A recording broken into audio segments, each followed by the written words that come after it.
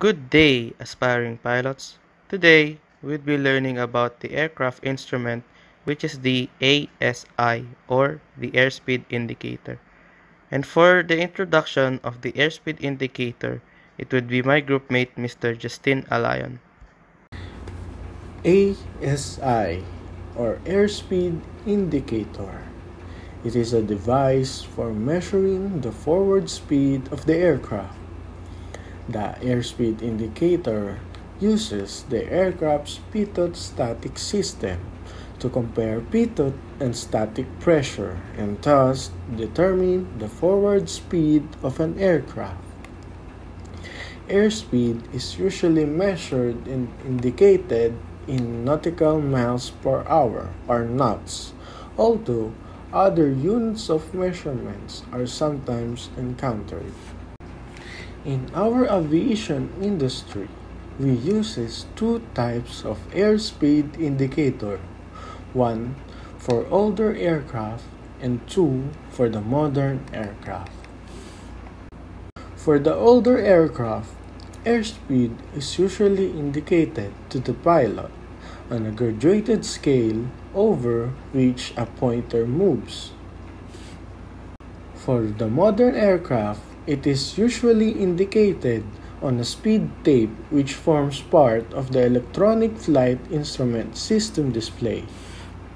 The only difference for the older aircraft and for the modern aircraft airspeed indicator is that for the older aircraft, it only shows your approximate speed in the air, while in the modern aircraft, it shows your actual speed or your exact speed during your flight.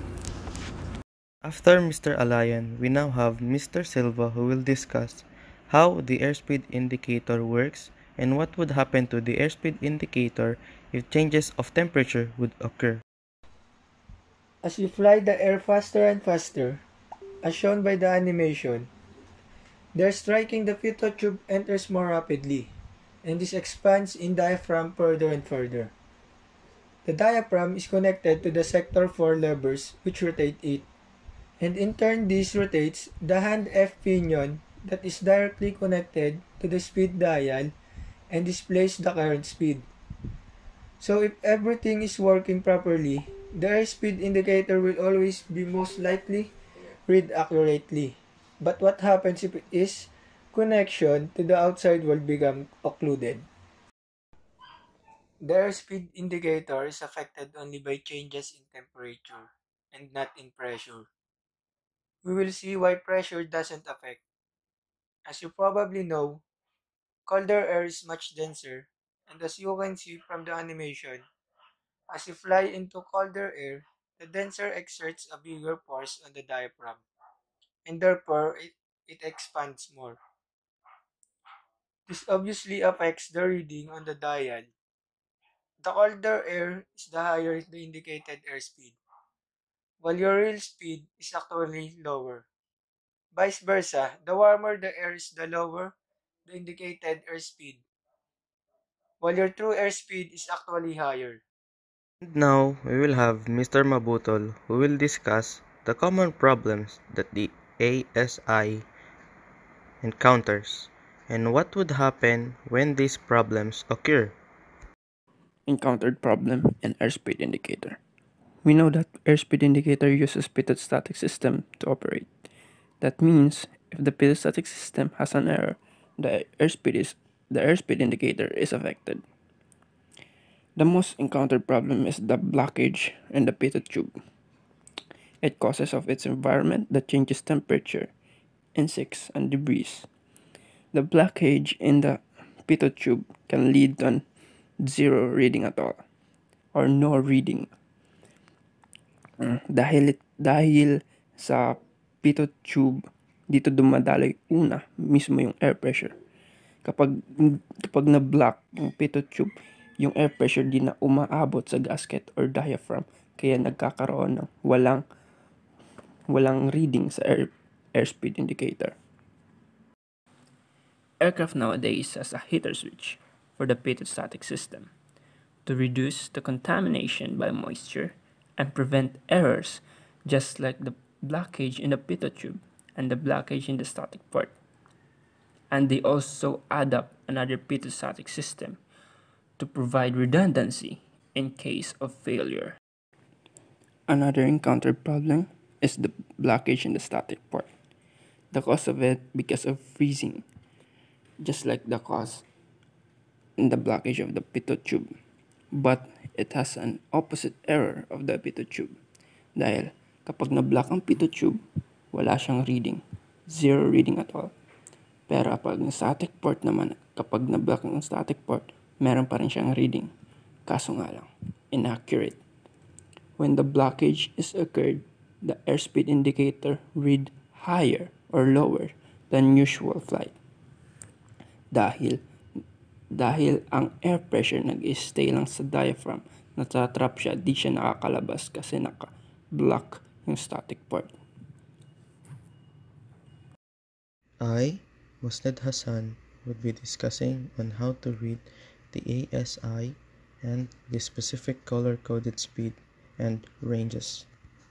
The ASI has standard color-coded markings to indicate safe operation within the limits of the aircraft.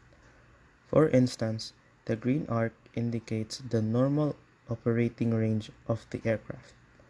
The white arc indicates the flap operating range used for approaches and landing of the aircraft.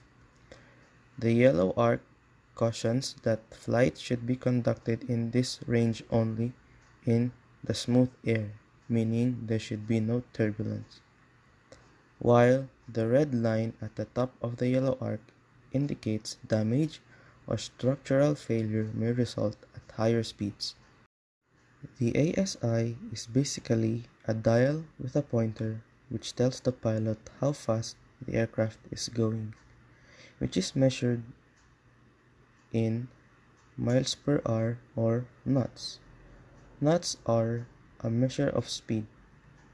As you can see in the picture, the pointer is pointed at 110 knots, which means the speed of the aircraft is 110 knots. Here is another example. In the picture, the pointer is directed at 190 knots. This means that the aircraft must be in smooth operating air condition. There is a term called IAS or indicated airspeed when it is read off the ASI. And now we will be moving on to the construction of the ASI. Traditionally, airspeed indicators were mechanical analog instruments. And now we will discuss how these mechanical instruments are constructed. The body of a mechanical airspeed indicator consists of a completely sealed case into which the static pressure line is ported. The inside of the case is therefore maintained at the ambient atmospheric pressure. A capsule or diaphragm inside the instrument housing is connected to the pitot pressure line. Since the pitot pressure probe measures the total pressure, the dynamic and static pressure, and the instrument housing is kept at static pressure. The pressure differential between the capsule and the case represents the dynamic pressure. A capsule will then expand and contract with the changing dynamic pressure. A mechanical linkage from the capsule to the instrument face displays this changing dynamic pressure as an airspeed on the dial. The airspeed indicator must be calibrated in order to fix the relationship between the dynamic pressure and the resulting velocity. This calibration is performed at sea level conditions representing a standard day.